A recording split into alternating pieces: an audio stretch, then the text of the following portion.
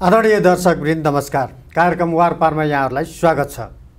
यो कार्यक्रम Ratopati online TV, त्यसको होम पेज र फेसबुक पेजबाट संसारभर प्रत्यक्ष हेर्न सकिनेछ। त्यस्तै आफूले चाहेको समयमा युट्युबमा पनि यो कार्यक्रम हेर्न सकिनेछ। भारतका प्रधानमन्त्री नरेन्द्र मोदीले यही साताभित्र नेपालको औपचारिक भ्रमण गर्दैछन्। नेपालका प्रधानमन्त्रीको भारत भ्रमण भएको 1 महिना पनि नबित्दै मोदी नेपाल आउन लागेका हुन्।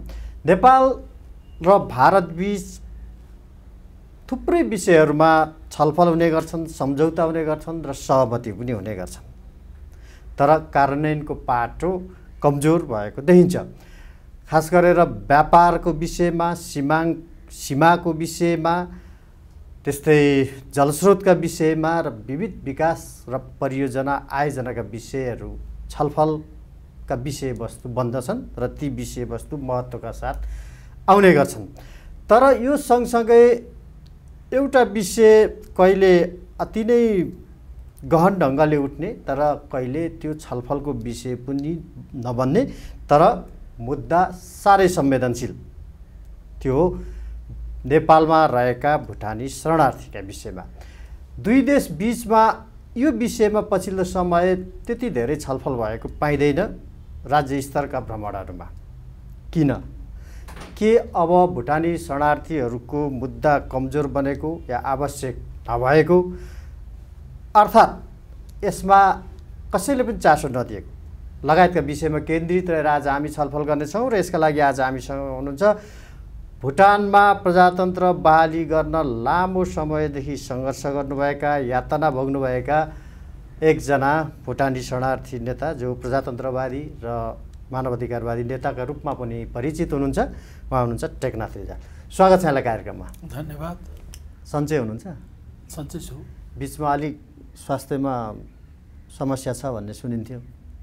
मलाई विशेष गरी डायबिटिज, प्रोस्टेट पनि छ, अलिकति अब एज फ्याक्टर पनि भयो, लामो दिन जेल यातना, त्यसले गर्दा अरबा पनि जाने त्याने छु। अब आफूलाई ठिकै छु जस्तो लाग्छ। बिचमा तपाईँलाई चाहिँ नेपाल सरकारले जुन पहिलादेखि सुविधाहरू दिएको थियो, कार्डहरू बनाउने गर्ने, ती सुविधाहरू काट्यो भन्ने सुनिएको थियो। के फेरि त्यो रिभाइभ भयो? त्यो काट्यो। त्यसै पनि पहिला सुरुमा पनि मलाई नेपाल सरकारले त्यो मेरो नाम चाहिँ शरणार्थीमा दर्ता नभएको हुनाले गर्दा दिन चाहेको थिएन। नेपालका मानव अधिकार कर्मी, सञ्चार माध्यमका साथीभाइहरू, भिन्न भिन्न राजनीतिक दलका नेताहरूले नेपाल सरकारलाई दबाब दिएपछि अन्ततोगत्व मलाई अमेरिका जान भनेर र स्विजरल्यान्ड जानुको लागि एकपल्ट मलाई ट्राभल डकुमेन्ट्स दिएको थियो। त्यो पछि गएर त्यो रिन्यू हुन सकेन। त्यो रिन्यू यो अर्थमा हुन सकेन कि ट्राभल डकुमेन्ट्स लिनुको लागि शरणार्थीको पहिचान हुनुपर्दो रहेछ, शरणार्थीको नाम दर्ता हुनुपर्दो रहेछ। अनि मलाई शरणार्थीको नाममा दर्ता गर्नको लागि युएनएचसीआरले मानेन, नेपाल सरकारले पनि पहल गरिदिन चाहेन। त मेरोमा त्यो शरणार्थीको नाम दर्ता नभएको हुनाले गर्दा अब दिनानुदिन मेरो के भइदियो भन्नुहुन्छ भनेदेखि ट्राभल डकुमेन्ट्स त मेरो रिन्यू भएन, मैले नयाँ त पाइनँ। तर अब आज गर्दै लाँदा चाहिँ म एउटा समय बित्दै जाँदा कता एउटा स्टेटलेस हुन त, प्रायःहरू शरणार्थी पनि स्टेटलेसै छन्, तर म चाहिँ एउटा कुनै पहिचान बिनाको मान्छे। तपाईँलाई शरणार्थीको रूपमा नाम दर्ता गर्न चाहिँ किन मानेन युएनले? अब यो के भयो, मैले लयरहरू लिएर, अब धेरैजना साथीभाइ लिएर म गएँ। त्यसमा इब्राहिम भनेर हुनुहुन्थ्यो यहाँ एकजना इन्डियन मुलको, होइन? उहाँले भन्नुभयो भुटानी शरणार्थीको नाम दर्ताको लागि हामीले चाहिँ यो ठाउँ चाहिँ एउटै मात्रै काँकरभिट्टालाई रोजेका थियौँ, तपाईँले काँकरभिट्टामा आएर त्यहाँ भन्नु पर्थ्यो, तर तपाईँ चाहिँ त्यता नभएर उता पश्चिमबाट आउनुभएछ, त्यसले गर्दा हामी तपाईँलाई यो दिन सक्दैनौँ भनेर त्यो एउटा नचाहिँदो इस्यु बनायो र तर्कियो। अनि मैले जब युएनएचसीआरले मेरो नाम दर्ता नगर्ने देखेपछि मैले गिरिजाबाबुलाई कुरा गरेँ। गिरिजाबाबुले भन्नुभयो तपाईँलाई त्यो शरणार्थीको नामसँग केही ताल्लुक राख्दैन, तपाईँ निर्वासित नेता, हामी पनि हिजो भारतमा कता कता यसरी बस्यौँ, नेपाली नागरिक भएर तपाईँ भुटानी नागरिक भएर बस्नुहोस्, हामीसँग यहाँ तपाईँलाई सुरक्षा बस्न खाना हामीहरू दिन्छौँ, तपाईँले त्यहाँ किन जाने, काम शरणार्थीको गर्नुहोस्, भित्रको गर्नुहोस् भन्नुभयो। मलाई पनि हो लाग्यो। नभन्दै उहाँले भने अनुरूप अलिकति चुलो खर्च साधारण, अनि एउटा अफिसमा काम गर्ने कर्मचारीहरू र सुरक्षाकर्मी पनि मलाई दिएको थियो। त्यसबाट म यहाँ त्यहाँ नै म भने काठमाडौँमा बसेर काम गर्दै थिएँ। अब अहिले पछिल्ला दिनमा चाहिँ आएर गणतन्त्र पनि आइसक्यो, ठक्क पहिला राजाको टाइममा बाँधेर भुटान पठाएको जस्तै म भएँ। मेरा तमाम गभर्मेन्टले दिएका फेसिलिटी सबै फर्काएर लग्यो। अहिले केही पनि छैन। त्यसको कारण के सोध्नु भएको छ कसैले? खै यो इन्टेन्सनली हो अनइन्टेन्सनली हो त्यही त। अब समस्या के भइदियो भन्नुहुन्छ भने निकायमा जाँदा भेटै नदिने, कति अप्ठ्यारो हुन्छ मान्छेलाई भन्नुहोस् त। जहाँबाट मैले निशा पाउनुपर्ने छ, म एउटा प्रवासमा बसेको मान्छे, विदेशी मान्छे, निर्वाचनमा बसेको मान्छे, त मलाई समस्या छ भनेर 8-5 मैले यहाँको गृहमन्त्री, प्रधानमन्त्री, परराष्ट्र मन्त्री भेट्न पाउनुपर्ने आफ्नो दुःख आउनु लाग्यो। त धेरै प्रयास गरेँ, उहाँहरूले भेटिदिन चाहनुहुन्न। त्यो दिन नचाहेको अवस्था, अनि यही टाइममा फेरि यो लामो दिनदेखि गुजुल्टो परेर रहेको भुटानी शरणार्थीको अवस्था, यो सबैले देखेको बेला, यही बेला चाहिँ भारतको प्रधानमन्त्री पनि यहाँ आउने टाइम भएको हुँदा फेरि म दुबारा आएँ। एकपल्ट चाहिँ नेपालको प्रधानमन्त्रीलाई भेटेर समस्या राख्नु पर्यो। वास्तवमा यसपालि चाहिँ भेट्न खोजेको चाहिँ मेरो भन्दै मैले सोचेको थिइनँ। अब किनभने यो ठुलो इस्यु हो, पहिला त शरणार्थीको समस्या समाधान होस् होइन, त्यसपछि त मेरो त आखिर केही न केही भइहाल्छ भन्ने अहिले मेरो त्यही छ भनाइ। तर भइदियो के भने मैले दुइटै इस्युको लागि उहाँलाई भेट्न सकेँ। तर तपाईँ अहिले भुटान जान चाहनु भने त जान सक्नुहुन्छ नि त? सक्दिनँ नि। हो, भुटान कसरी जाने र म? भुटान जानको लागि त पहिला कुरो त मेरो भुटानको सबै कागजपत्र मेरामा हुनु पर्यो। हो नि त, भुटानको नागरिक परिचय पत्र छ मसँग। तर तपाईँ एक्लै जान चाहनुभयो भने सक्नुहुन्छ, तर तपाईँ एक्लै जान चाहिँ चाहनुहुन्न भन्ने कुरा सुनिन्छ। होइन त्यो कुरा। ओके, अहिले तपाईँको दिनचर्या भनेको भुटानी शरणार्थीहरूलाई स्वदेश फर्काउने तपाईँको जुन अभियान हो सुरुदेखिको, मूलत भनौँ, अरू त्यसका अन्य पाटाहरू पनि छन्, त्यो अहिले त्यो आन्दोलन कहाँ पुग्यो? अलिक शिथिल भएको हो? यो अलिक शिथिल मात्रै होइन, यो त कता कता त्यो दियोको सलेदो पनि सकिएको र तेल पनि सकिन लागेको टाइमको पिलपिलाउँदो जस्तो भइदियो। सबैले के ठाने भने तेस्रो देश पुनर्वासको कार्यक्रमसँगै यो समस्या समाधान भयो भन्नेमा चाहिँ भुटान, भारत, नेपालै पनि या विश्वको समुदायले त्यो देखिराखेको छ। तर यो चाहिँ झन् जटिल बनिदियो, किनभने यो शरणार्थीको समस्या चाहिँ यो खालि जो तेस्रो देश लगियो 1,12,000 मान्छे, तिनीहरूको मात्रै समस्या जस्तो भइदियो यो कुरा। त त्यसो त होइन नि, किनभने यो पहिला कुरो त यसलाई कसरी हेर्नुपर्छ, विश्व समुदायले हेरिदिनु म आग्रह गर्छु भने भुटानको समस्या कसै पनि अवस्थामा हामी भुटानी जनताले भुटानको राजालाई हामीलाई यो भएन, हामीलाई या प्रजातन्त्र चाहिन्छ या हामीलाई यो सुधार तपाईँले गरिदिनुहोस् भनेर हामीले लेखेर दिएर थालेको मुद्दा होइन। यो त बसिरहेको खाइरहेको मान्छेलाई भुटानको राजाले त्यहाँको संसदसँग परामर्श नलिकन, त्यहाँको क्याबिनेटसँग परामर्श नलिकन गोप्य रूपले छुट्टै प्रकारले दक्षिण भुटानमा जहाँ नेपाली भाषी मान्छे बस्छन् त्यो ठाउँको लागि मात्रै जनगणना गरेको बहाना गरेर नेपाली खेद्ने योजना बनाएर जबरजस्ती देश निकाला गर्ने जातीयताको आधारमा जातीयतालाई लक्ष्य गरेर थालेको पछि पो अनि मैले लेखेर दिएँ त राजा यो त गर्न ठिक होइन भनेर। ठिक छ, यदि म यो डाटामा चाहिँ यदि तलमातिर छ भने सच्याइदिनु होला।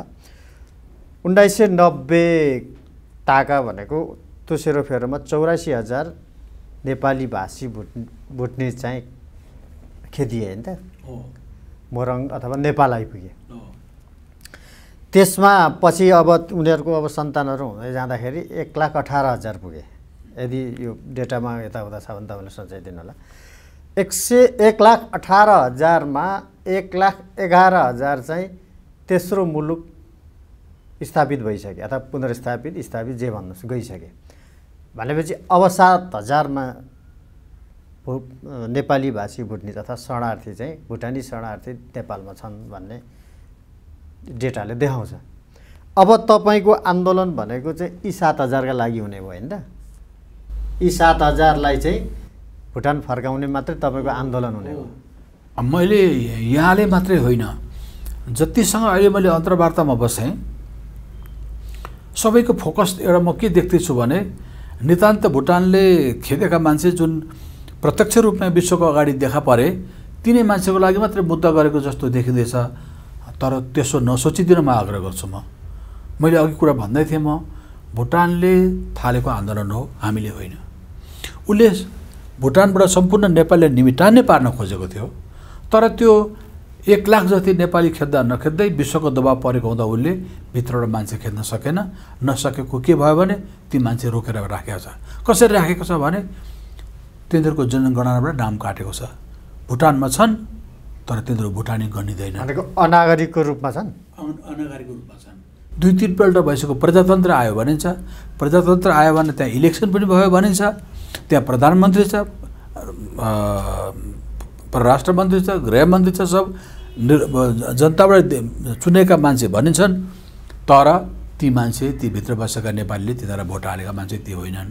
उनीहरूलाई प्रतिनिधित्व गरेका छैनन्। मलाई अलिकति क्लियर गरिदिनु त। जस्तै तपाईँको अहिलेको मुद्दा भनेको भुटानमा लोकतन्त्र, प्रजातन्त्र जे भन्नुहोस् त्यो ल्याउने हो कि या भएका, अथवा त्यहाँ अघि तपाईँले भन्नुभयो जो अनागरिक रूपमा भुटानमै छन् तर भुटान त्यहाँको सरकारले उनीहरूलाई नागरिकता दिएको छैन, अनागरिकको रूपमा राखेको छ र व्यवहार गरेको छ, तिनीहरूको अधिकारका लागि हो कि या नेपालमा रहेका शरणार्थीहरूलाई स्वदेश फिर्ता गर्ने हो? साह्रो राम्रो प्रश्न सोधिदिनु भयो। म नितान्त मानव अधिकार कर्मी हुँ। मैले कुनै पोलिटिकल पार्टीको नेतृत्व गरेको छुइनँ। मेरो भुटान सरकारसँग यस्ता कुनै पनि डिमान्ड छैनन् जुन चाहिँ राजनीतिकपट्टि देखियोस्।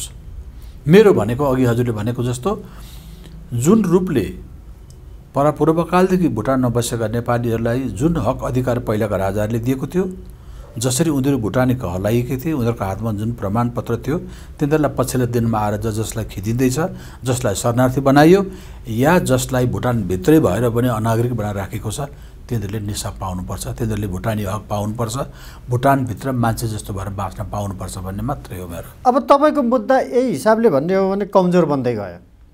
आज 1,18,000 शरणार्थीमा 1,11,000ले त तेस्रो मुलुक, उनीहरू त तेस्रो मुलुक गइ नै सके। भनेको मतलब तपाईँको मुद्दामा उनीहरू बसेनन् अथवा भुटानमा प्रजातन्त्र लोकतन्त्र ल्याउनुपर्छ भन्ने कुरा पनि उनीहरूलाई लागेन होला, अथवा तपाईँले भन्नुभएको छ त्यो कुरो मन परेन। अनि त्यहाँका अनागरिकहरूलाई चाहिँ अधिकार सम्पन्न बनाऊ, अधिकार दिलाऊ, नागरिकको रूपमा चाहिँ त्यहाँको सरकारले व्यवहार गरोस् भन्ने जुन तपाईँको अर्को माग हो, त्यसमा पनि उनीहरूले चासो दिएनन् भनेपछि अब तपाईँको त्यो लडाइँको अर्थ के रह्यो? तपाईँको मुद्दाको अर्थ के रह्यो?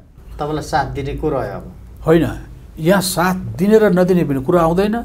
म विश्व समुदायलाई, यहाँलाई नै म प्रश्न गर्न चाहन्छु, ती विश्व समुदायले लगेका मान्छे मात्रै इफेक्टेड हुन् त? त्यसो हो भने भुटानको राजाले गद्दी छोड्नुपर्ने कारण किन पर्यो? भुटानको राजाले प्रजातन्त्र दिनुपर्ने कारण किन पर्यो? अनि यो भुटानको राजाले यो समस्या समाधान गर्छु भनेर नगर्नु, भुटानको राजा नेपालमा आएर चाहिँ तपाईँको भुटानसँग नेपालसँग बसेको वार्ता टोली भागेर जानु, यो सब कारण के पर्यो? यो कारण के पर्यो भन्नुहुन्छ भने उसले अन्याय गरिरहेको छ। त्यो अन्यायको सिलसिलामा हो मैले भनिरहेको आएको छु विश्व समुदायको अगाडि कि भुटानी शरणार्थीको जुन मुद्दा छ यो चाहिँ भुटानको राजनीतिसँग जोडियो। हामीले वास्तवमा राजनीतिक रूपले हेऱ्यौँ न, हामी खालि त्यहाँको भएर मात्रै बस्न खोज्यौँ न, त्यहाँको एउटा अधिकारको लागि मात्रै हाम्रो पक्ष चाहिँ हो। तर भुटान सरकारले चाहिँ यसलाई चाहिँ कसरी हेऱ्यो भने नेपालीले निर्मूल गर्न खोजेको अवस्थामा उसले त अब अहिले भुटानमा के ग्यारेन्टी छ? उसले अहिले खेदेका मान्छेबाट ठिकै छ 1,12,000 मान्छे बाहिर गए, 9,000 मान्छे यहाँ छन्, तिनीहरूको के कसो समस्या होला अरे? त भुटानभित्र जुन 80,000 अहिले जसो जनगणना बिना राखेका मान्छे छ, भोलि तिनीहरूलाई खेद्यो भने के हुन्छ?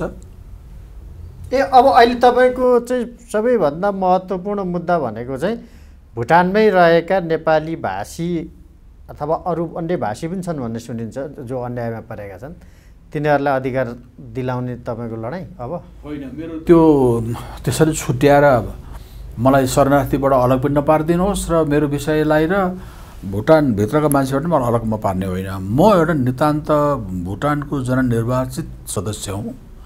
म जननिर्वाचित भइकन मेरै कार्यकालमा भुटानीहरूलाई नागरिकता हक दिलाइदिएको, सम्पूर्ण भुटानीलाई। त्योभन्दा पहिला भुटानमा नागरिकताको प्रश्नै थिएन। यो परिचय पत्र दिने त्यो टेकनाथ रिजालको पालामा भएको त्यो इतिहासले बताउँछ, भुटानको संसदको बडा फैसलाले बताउँछ टेकनाथ रिजालले हो कि होइन भनेर।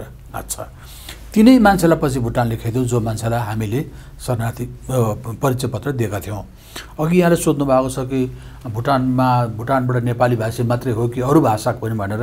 हो, अर्को भाषाका मान्छे पनि यहाँ छन्। त्यो के छन् भने भुटानको राजाले भित्र मेलमिलापको बाटोमा सधैँ जातीय द्वन्द्व नमचियोस् भनेर हो, किन हो म जान्दिनँ, उनले एउटा नीति बनाए। कुनै पनि नेपालीले भोटेनी बिहे गर्छ, भोटेले नेपाली केटी बिहे गर्छ, भाषी बोल्छ, बिहेहरू गर्छ भने तिनीहरूलाई पुरस्कार दिने भनौँ, राम्रो पुरस्कार, धन दिने या पदोन्नति गरिदिने या जमिन दिने या घर बनाउने भनेको हुँदा उहाँको त्यो नीतिअनुसार धेरैले बिहे गरे। तर उनलाई पछि एकाएक नेपाली खेद्ने विचार आयो। नेपाली खेद्ने विचार आउँदा उनले के भने तिम्रो जतिजनाले त्यसरी इन्टरक्लास बिहे गरेका छौ नेपालीलाई छोडिदिनु भन्ने भएको हुँदा कतिले छोड्न मानेनन् एउटा समूह।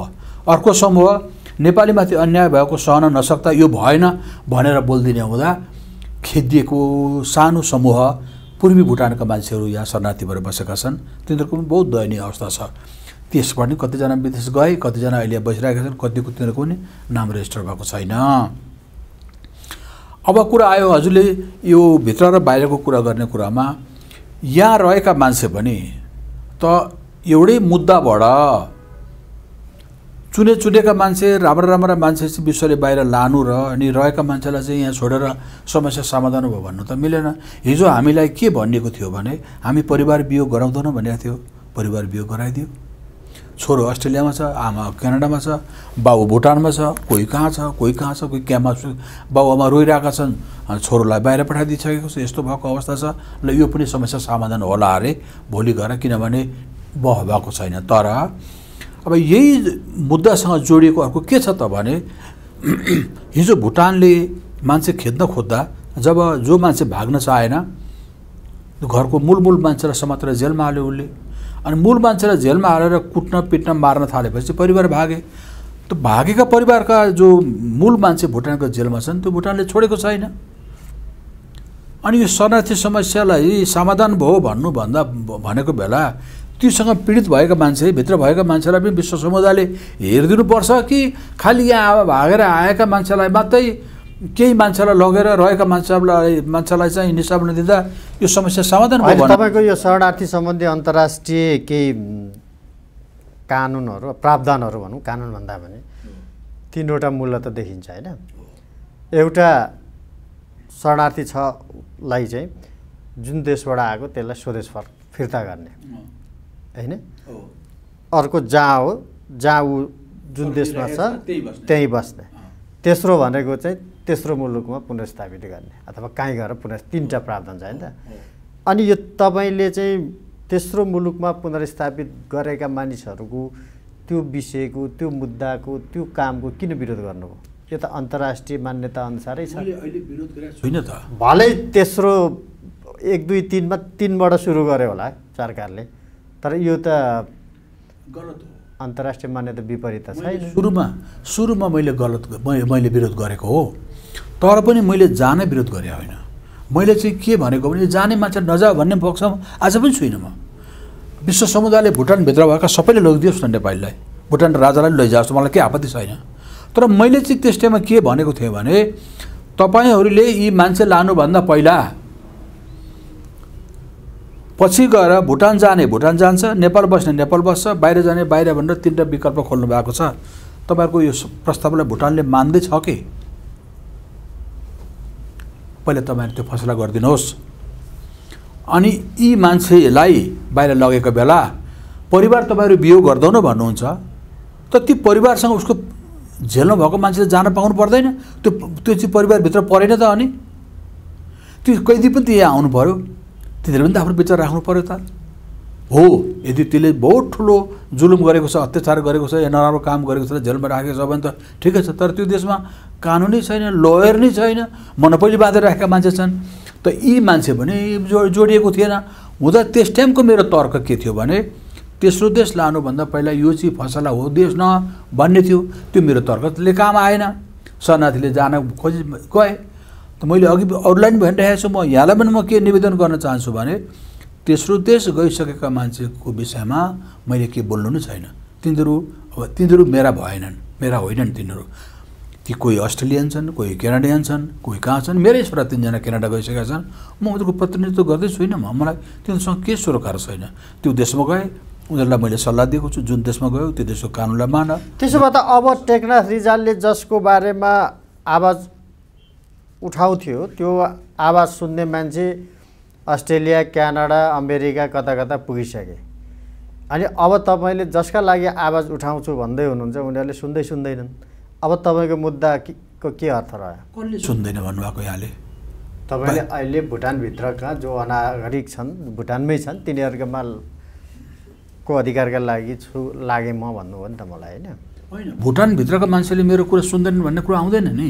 भुटानभित्रका मान्छेले किन सुन्दैन? यी आफूसँगै भएका शरणार्थीले त सुनेनन्। हिजो दुःख सुख सँगै बसेकाले भने अब त्यहाँका नागरिक भन्नुको मतलब त्यहाँको मानिसले, त्यहाँका जनताले तपाईँको कुरो कसरी लागू होला भनेर कसरी पत्याउलान्?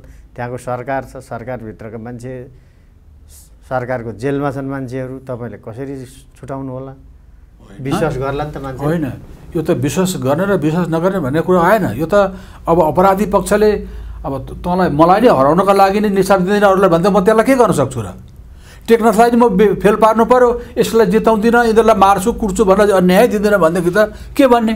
तर एउटा हेर्नुपर्ने कुरा के छ भने ती पीडित मान्छेलाई मेरो बदलीमा अर्को कोही मान्छे छ त बोल्ने? अर्को मान्छे कोही निक्लेको छ त? अर्काले केही भन्दैछ त? अर्काले पहिला आवाज उठाएको हो त यी विषयमा?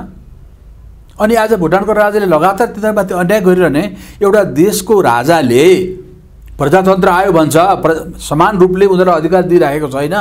त्यहाँ हिन्दू नागरिक माथि चाहिँ हस्तक्षेप भइरहेछ। उनीहरूलाई भोट हाल्न दिएको छैन यार। उनीहरू नानीलाई स्कुल पढाउन पाउँदैनन्, स्वास्थ्य उपचार पाउँदैनन्, नाना थरीको समस्या उनीहरूले झेलिरहेका छन्। त ती मान्छेले मेरो प्रतिनिधित्व मन पराउँदैन भन्ने कुरा कसरी आउँछ र? मसँग यहाँ भागेर यहाँ आउँदा पो उनीहरूलाई डर छ त। तर अब विश्वमा खुसी जनताहरूको लिस्टमा पर्छ भुटान त फेरि अहिले पछिल्लो समय? होइन, तपाईँले ठिकै भन्नुभयो। भुटान खुसीको लिस्टमा पर्छ यस अर्थमा पर्छ भुटान कि भुटानलाई भित्र मसिनो गरी कसैले हेरेकै छैन त पर्यो नि त। किनभने जाने म त कसरी हुन्छ र त्यो देशमा? म ठिक छ। अब तपाईँलाई एउटा लाग्ने गरेको आरोप, तपाईँले चाहिँ यो मुद्दालाई अन्तर्राष्ट्रियकरण गर्न सक्नु भएन भन्ने एउटा आरोप छ। अन्तर्राष्ट्रियकरण गर्न नसकेको भए मान्छे आज इतर देशले मान्छे कहाँ लगेर मलाई गर्न पो दिएन त अझ भनेको जस्तो। म त युएनमा जान आँटेको सुन्नुभयो त? अब त्यो पहिला कुरो त अन्तर्राष्ट्रियकरण गर्न सकेन भन्ने कुरा भने म मान्दिनँ। मलाई एउटा प्रश्नको उत्तर दिनु मुद्दा मलाई रोकिदियो नेपालले। ठिक छ। अब ठुलो प्रजातान्त्रिक मुलुक हो नि त भारत त, होइन? अनि तपाईँको आन्दोलन, तपाईँको मुभमेन्ट भनेको पनि अब प्रजातन्त्रको लागि डेमोक्रेटिक मुभमेन्ट चलाइरहनु भएको छ। अनि त्यत्रो ठुलो प्रजातान्त्रिक मुलुकले तपाईँको प्रजातन्त्र पुनर्बहाली गर्ने सङ्घर्षमा किन सहयोग गरेन? भारतले कस्तो कुरा सोधिदिनु भयो तपाईँले, मलाई बडा खुसी लाग्यो। नेपालमा बनेको संविधानलाई भारतले मन पराएको छ? किन मान्दै छैन? तपाईँलाई कस्तो लाग्छ? नेपालको संविधान ठिक छैन? त यहाँको अरू कति दलले ठिक छैन भन्ने पनि भन्न पाइरहेका छन् त, होइन? उनीहरूको दृष्टिकोणमा राम्रो छैन उनीहरूले भन्न पाउँछन्, होइन? एउटा पक्षले ठिक छ भन्छ, एउटा पक्षले ठिक छैन भन्छ। भनेको भुटानमा प्रजातन्त्र आएको कुरा भारतलाई मन पर्दैन? भुटानमा प्रजातन्त्र आएको कुरा भारतलाई मन पर्दैन होइन। भुटानको राजालाई मात्रै हातमा लिएर त्यहाँका मान्छेलाई डन्ठ लगाउने नीतिमा भारत बस्न चाहेको छ। त्यो कति दिनलाई हो, किन हो, त्यो हामी जान्दैनौँ। एक। दोस्रो कुरा, म जेल परिकन आजका दिनसम्म मैले भारतीय मित्रहरूसँग यो कुरा राख्ने मैले मौकै पाइनँ। किन? भुटानको जेलबाट निक्लिने बित्तिकै त सम्पूर्ण भुटानका जासुसहरू लागेर मलाई त डर र त्रासमा पार्यो। मैले भारतमा बस्नै पाइनँ। भारतमा काम गर्न म थालिसकेको थिएँ। मैले नेपाल आउनु पर्यो। अब नेपालमा आएर मैले काम नगरे यत्रो 9 महिनासम्म तपाईँको यहाँ धरना राखेको बेला संसारभरिका पत्रकारहरू थुप्रै यहाँ यो कहाँ मुद्दा पुगेर विश्वमा अन्तिममा अमेरिकाले म लान्छु भनेर घोषणा गर्यो। त्योभन्दा पहिला भारतमा दिल्लीमा मान्छे लगेको लान्छु भनेको यी लान दिएन त। त्यस्तै खालको कपटी काम भनेपछि आउन दिने जान नदिने भनेपछि यो वान वे डेमोक्रेसी भयो नि त। अब म त त्यसरी पनि हेर्दिनँ हजुर। आउन दिने जान नदिने भन्ने कुरामा चाहिँ के छ भने भारतले पनि अलिकति यो नेपालीहरूको मुद्दालाई यो केन्द्रबाट जो विशेष गरी मानव अधिकारको क्षेत्रमा धर्म कर्म रीतिरिवाज एउटा मान्छेसँग गर्नु यस्तो व्यवहार गर्नुपर्छ भन्ने खालको जुन राम्रो कम्युनिटी राम्रो ग्रुप छ दिल्ली भारतको अन्त क्षेत्रको तिनीहरूको नजरमा भुटान छँदै छैन। कतिलाई थाहै छैन भुटानको इस्यु। यो त खालि भुटानको सिमानामा बसेको पश्चिम बङ्गाल र आसामको विशेष गरी पश्चिम बङ्गालको छेउमा गोर्खाल्यान्ड चर्केको बेला त्यो पश्चिम बङ्गालको सरकारले त्यो भारतलाई अलिकति कन्भिन्स गराएर हाम्रो मुद्दा उल्टापाल्टा पारिदिएको हुनाले गर्दा भारत आज गन्धमा आएको छ। नत्र भारतले यति बिना हामीमाथि अन्यथा अत्याचार गर्छ जस्तो मलाई लाग्दैन। ठिक छ, अब हामी अलिक कार्यक्रमको अन्तिमतिर पनि छौँ। अब तपाईँले हिजो र आज लगातार खुला पत्र पनि लेखिरहनु भएको छ। केही समय अघि भुटानको राजालाई पनि लेख्नुभयो। अब भारतका प्रधानमन्त्री मोदी चाहिँ नेपालको भ्रमणमा आउँदै हुनुहुन्छ। यो इस्यु अस्ति नेपालको प्रधानमन्त्री भारत जाँदा पनि उठे जस्तो हामीले त्यति सुन्न पाइएन। अब इन्टरनल रूपमा उठ्यो भने तपाईँलाई जानकारी होला। यो मुद्दा चाहिँ ओझेलमा पर्दै गयो नि त, होइन? के भन्नुहुन्छ तपाईँ? अब यसलाई म यो 2 दिनदेखि लगातार म मिडियाको अगाडि गएको र मिडियासँग मैले आग्रह गरेको विशेष गरी सम्पूर्ण शक्तिलाई परसारेर म मिडियाका अगाडि लम्बसार पर्न आँटेको भन्नुपर्छ यो कुरालाई अहिले नेपालको मिडियालाई। किनभने परिबन्धमा म त्यसरी परेँ। मैले भारतको प्रधानमन्त्रीलाई कुनै हालतमा मैले स्वागत चाहिँ भुटानमा बसेर गर्न पाउनु पर्थ्यो या भारतमा गर्न पाउनु पर्थ्यो। म एउटा भुटानको नागरिक, त्यो देशको जनप्रतिनिधि, समयमा त्यो देशको जनताले मलाई त्यो देशको संसदले नै मलाई इलेक्ट गरेर राखेको 17 वर्षसम्म त्यो देशको क्याबिनेटको सदस्य भएर बसेको मान्छेमा भुटानको जातिवादी राजनीतिले गर्दा आज म यहाँ हुनु परेको छ, यहाँ बस्नु परेको छ।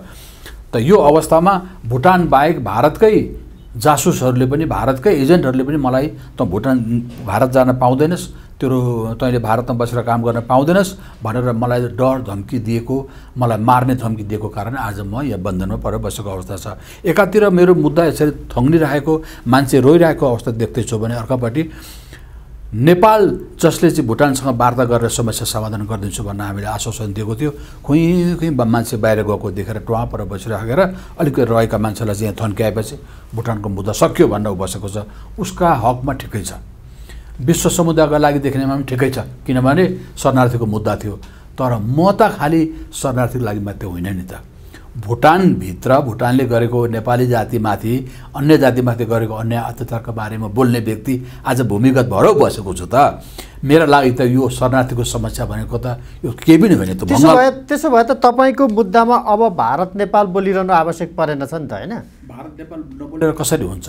तपाईहरू नबोल्दिने हो भनेदेखि तपाईहरू जब भुटान राजालाई चाहिँ सबै कुराले उन्मुक्ति दिएर तपाईहरू एकपट्टि लागेर चाहिँ बोल्ने पर्ने मान्छेलाई कि अमेरिका गएका मान्छे सबै खुसीले एप्लाई गरेर गएका हुन् र तिमीहरूलाई भुटान तिमीहरू जान नसक्ने रहेछौ, तिमीले दुःख पायौ, अब जाऊ भन्दा पो लगेको त परिवार वियोग बनाएर। किन लगेको त? किन मुद्दा हात लगाएको? भुटानको मुद्दा हामीलाई किन हामीले परिवार वियोग मैले भनेको चाहिँ भुटानमा प्रजातन्त्र ल्याउनुहोस्, बहाली गर्नुहोस् भनेर त्यहाँको राजालाई भारत र नेपालले भन्ने अब मिल्छ के? यो भूमिगतमा बाहिर आएर भुटानको कुनै देशको प्रजातन्त्रको लागि बोल्ने, त्यो देशमा प्रजातन्त्र भएन, हाम्रो देशमा अन्याय भयो भन्ने संसारमा नेता म मात्रै हुँ त? मभन्दा पहिला नेपालका नेताहरू भारतमा गएर रोएनन्, कराएनन्? भारतमा यत्रो आन्दोलन भयो के भारतमा नेपाली भाषी मान्छेहरू भारतको स्वतन्त्रतालाई झेल्नै परेनन् होला र?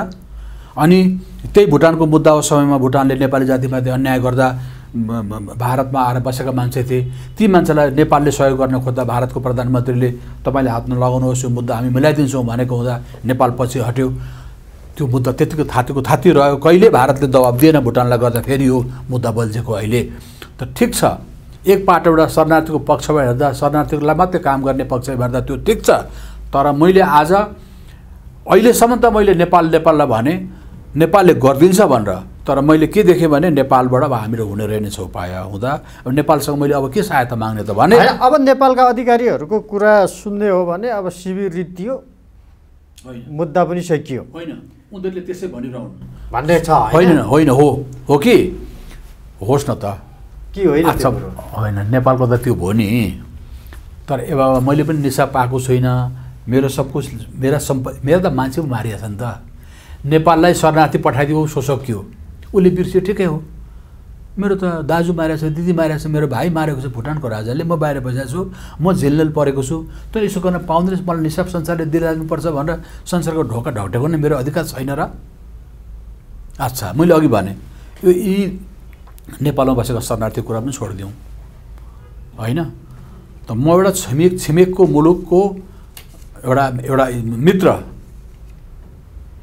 यदि भुटानसँग भारतको राम्रो सम्बन्ध छ भनिन्छ भने कि भुटानको राजासँग मात्रै भन्न खोज्या कि भुटानका डुप्पासँग मात्रै भन्न खोज्या कि त्यहाँका डाँडा काँडा पाखा पखिरोसँग मात्रै भन्न खोज्या कि भुटानी जनतासँग भन्न खोज्या? तपाईँ पनि 1975मा जस्तो, यदि म कन्फ्युज छैन भने 1975मा तपाईँ त्यहाँको सांसद हुनुहुन्थ्यो के हुनु न? म त 1974देखि हो। ल भनेपछि जेठ 75मा तपाईँ एकदमै नजिक त्यहाँको राजासँग हुनुहुन्थ्यो भनिन्छ। त्यहाँको अब हामीले नेपालमा बुझिअनुसार त्यहाँको राज परिषद स्थायी समितिको सदस्य जस्तो हुनुहुन्थ्यो तपाईँ। अनि कुनै बेला तपाईँ राजा निकट हुनुभयो अत्यन्तै, त्यसपछि खटपट भयो, अहिले क्रान्तिकारी नेता हुनुभयो, मान्छेले त्यसरी हेर्छ नि। म त क्रान्तिकारी होइन, क्रान्तिकारी मलाई थोपरेको हो नि। मैले कहीँ त्यत्रो राजदरबारसँग निकट भएर काम गरेको एकजना सांसदले तपाईँको अहिले कुरा हुँदैन त्यहाँको राजपरिवारको कुनै मानिससँग, त्यहाँको शासकहरूसँग, त्यहाँको ब्युरोक्रेट्स होला त्यहाँसँग? होइन, हजुरले यो कुरो स्वाभाविकै हो सोध्नुको लागि। तर के हुँदो रहेछ भन्नुहुन्छ भनेदेखि के भन्छन् उनीहरू? म त उसँग बात गर्न चाहन्छु, तर ऊ मसँग नैतिकताको हिसाबमा बात गर्न चाहँदैन नि।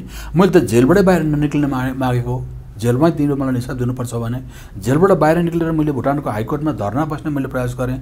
तर मलाई निरन्तर त्यहाँबाट दबाब भएको भाइ एकदमै बस्नै खानै, त्यो होटलमै बस्न नसक्ने अवस्था भुटान सरकारले मलाई बनाइदिएको हुँदा मैले त्यो बात गर्न नसकेको। अब भुटानले मसँग किन वार्ता गर्ने? उसले मसँग हार्ने देख्यो भने वार्ता गर्छ त। उसलाई मग्नसँगले भारतको विश्वको सपोर्ट पाइरहेको छ, अमेरिकाको सपोर्ट पाएर अहिले त उसले पछिल्लो दिनमा होइन। अमेरिकाले भन्न सक्थ्यो त तेरा मान्छे यदि म लगिदिन्छु, भित्रको मान्छेलाई तैँले मिला भने मिल्ने थियो नि, तर अमेरिकाले उसलाई ठाउँ छोडिदियो। भनेपछि अहिले मानिसहरूले भन्छन्, अब यो कुरा कति सत्य हो तपाईँले भन्नु होला कि अब त्यहाँ भुटानीको अथवा भुटानी शरणार्थीहरूको समस्याको कुरा रहेन, अब समस्या चाहिँ टेकनाथ रिजालको समस्या छ। अब यसको समस्याको समाधान कसरी हुन्छ भन्ने छ मानिसहरू। होइन, मान्छेले भन्नु ठिकै छ, भुटानको राजाले पनि त्यही भन्छ, मान्छेले पनि त्यही भन्छ होइन। अब यो कुरालाई घुमाएर फिराएर टेकनाथ रिजाललाई एक ल्याउनको लागि त 5-7 हजार मान्छे मारिएको, भुटान राजाका कारण यहाँ नेपालमा आएर कुपोषणको शिकार भएर 5,000 बालकहरू त्यहाँ तल मरेको मुद्दा, वर्षौँदेखि बसेका मान्छेको श्री सम्पत्ति हडप गरेको त्यो डाकाको मुद्दा, टेकनाथलाई नै दबाउनको लागि त्यो भुटानलाई माफ गर्छ विश्वले भने मैले के भन्ने त? मैले त भन्ने कुरा केही छैन। अब भुटानको छिमेकी अब इन्डिया भयो, त्यसको सरोकारवाला अर्को देश चाहिँ नेपाल भयो अहिले होइन। अब यी नै अब भुटानले यसै तपाईँको कुरा मान्ने कुरा भएन, अनि इन्डियाले मान्दैन, नेपालले पनि, नेपाल र भुटान बिच पनि झन्डै 15 पटक त वार्तै भयो होइन। 2003सम्म त वार्तै भएको थियो, 2003देखि यता त तपाईँको चाहिँ वार्ता भनेको वार्ता रोकियो कि 15 वर्षै भयो, 15 चोटि वार्ता भयो, रोकियो कि 15 वर्ष भयो।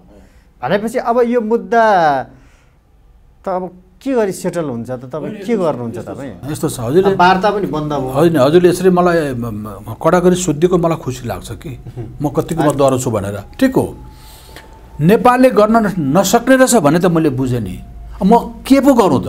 म पनि यहाँ आएर चेपिएँ पो त। भुटान हिजो भन्न आउँदा नेपालले बाँधेर भुटानलाई पठायो, भुटानले 10 वर्षसम्म मलाई बाँधेर सम्पूर्ण मेरा मान्छे मारेर उसको पक्षमा आन्दोलनलाई चाहिँ बनाइसकेर सबैलाई निरीह बनाइसकेपछि त्यो पनि यन्त्र प्रयोग गरेर भारतले दिएको यन्त्र भन्ने भनाइ छ, लिखित रूपमा भनिसकेका छन्। अहिले भारतकै मान्छेले भन्दैछन् भारतले दियो, भुटानले प्रयोग गरेर त्यो यन्त्र लगाएर मान्छे खेदेका भनेर कि त ब्ल्याक एन्ड व्हाइटमा आइसकेको अवस्था छ होइन। त्यसरी मान्छे खेदेको अवस्थामा म बाहिर आएँ। बाहिर आएर म न भुटान बस्न पाएँ न भारत बस्न पाएँ। जे होस् मलाई एमनेस्टी इन्टरनेसनलले त भुटानले जे भनेको होस् न विश्वले त टेक्नाथ निर्दोष त भनिदियो नि त।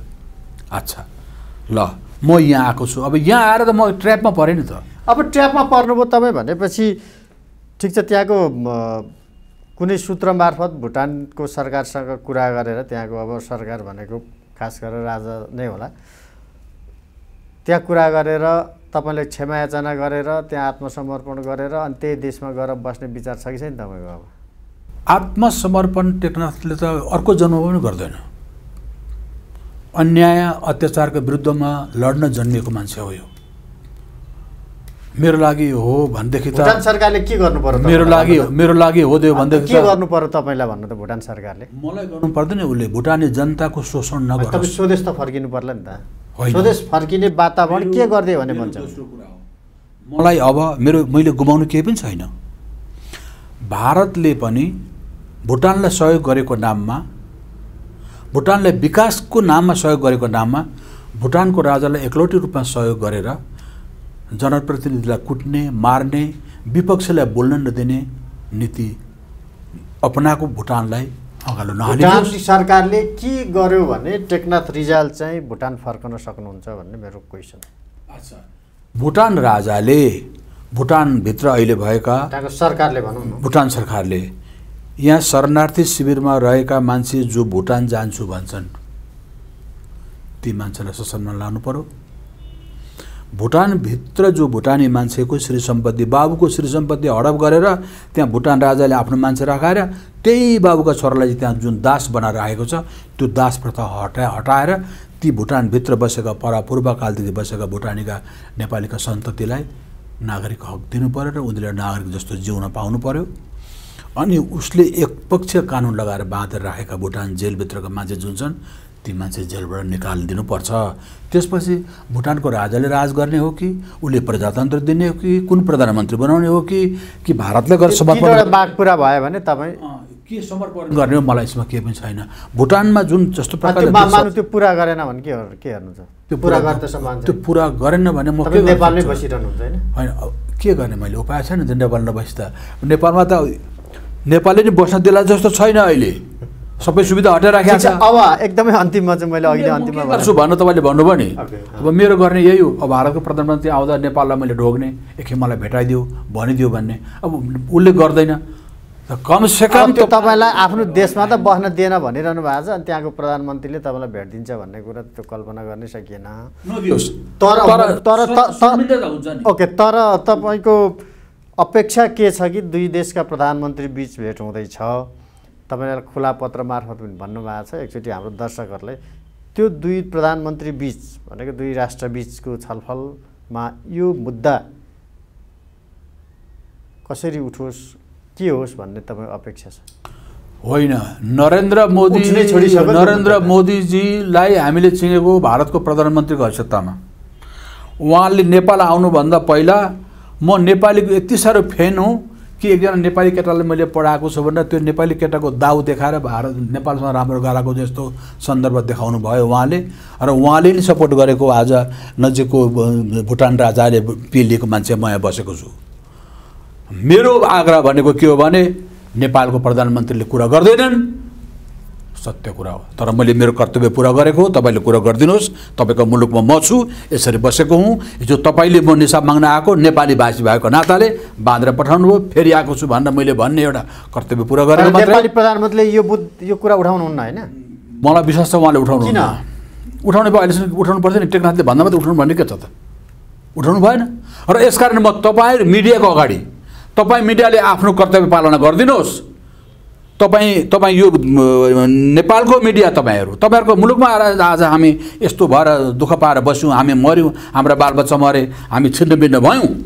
कमसेकम एउटा मिडियाको कर्तव्य, मिडियाको धर्म के हो भने भारतका प्रधानमन्त्री आएको बेला प्रधानमन्त्रीजी तपाईँ छिमेकी हाम्रो भुटान नेपालसँग तपाईँ हाम्रो केही फरक छैन, त भुटानका मान्छे आएर यहाँ रोएर कराएर बसिरहेका छन्, तपाईँ यहाँ तीर्थ आउनुभएको देशमा चाहिँ मान्छे कुहेर बसेका छन्, यिनीहरूको बारेमा हजुरको के दृष्टिकोण छ भनेर मात्रै एकपल्ट उहाँ बहुतै ठुलो देशको प्रधानमन्त्री भुटानका शरणार्थीको बारेमा उहाँलाई थाहा पो छैन कि समस्या पहिले सुरु भएको धेरै पछि प्रधानमन्त्री हुनुभएको हो उहाँ। यस्ता धेरैजना भुटानभित्रै बसेका मान्छेले पनि अरे हो र यस्तो छ र भनेको पनि सुनेको छु विदेशीहरूले। हुँदा यसपालि आएको बेला मैले नेपालका मिडियाहरूसँग एउटा कुरो मैले भिख मागेँ, तपाईँहरूको आफ्नो कर्तव्यभित्र एकपल्ट चाहिँ यदि तपाईँहरू कोही पनि जो भारतको प्रधानमन्त्रीले चाहिँ मिडियाको अगाडि पत्रकारको अगाडि बोलेका गरेको बेला सोध्नु पर्दा प्रधानमन्त्रीजी स्वागत छ, तपाईँलाई आइदिनु भयो, धन्यवाद छ, तपाईँ हामी जस्तै छिमेकी मुलुकका मान्छे चाहिँ यहाँ कुहेको मान्छेको विषयमा जानकार छ हजुरलाई कि छैन, तिनीहरूको विषयमा अरूको के दृष्टिकोण छ भनेर त यति त सोधिदिनुहोस् भन्ने मात्रै मेरो आग्रह छ। हस्, कार्यक्रममा आइदिनु भएलाई धेरै धेरै धन्यवाद। धेरै धेरै धन्यवाद। आज हामीले छलफल गऱ्यौँ बिस्तारो सेलाउँदै गएको भुटानी शरणार्थी सम्बन्धी मुद्दा र भारतका प्रधानमन्त्री नेपालको भ्रमण गर्दैछन् र त्यो भ्रमणको क्रममा दुई देशका प्रधानमन्त्री बिचमा यो मुद्दा उठ्ला कि नउठ्ला र अहिले भुटानी शरणार्थी सम्बन्धी मुद्दा अथवा आन्दोलन कहाँ पुगेको छ लगायतका विषयमा केन्द्रित रहेर छलफल गऱ्यौँ र यसका लागि आज हामीसँग हुनुहुन्थ्यो भुटानमा लामो समयदेखि प्रजातन्त्रको आन्दोलनमा लाग्नुभएका एकजना प्रजातन्त्रवादी नेता तथा मानव अधिकारवादी नेता टेकनाथ रिजाल। कार्यक्रमको निर्धारित समय सकिएको छ, बिदा दिनुहोस्, नमस्ते।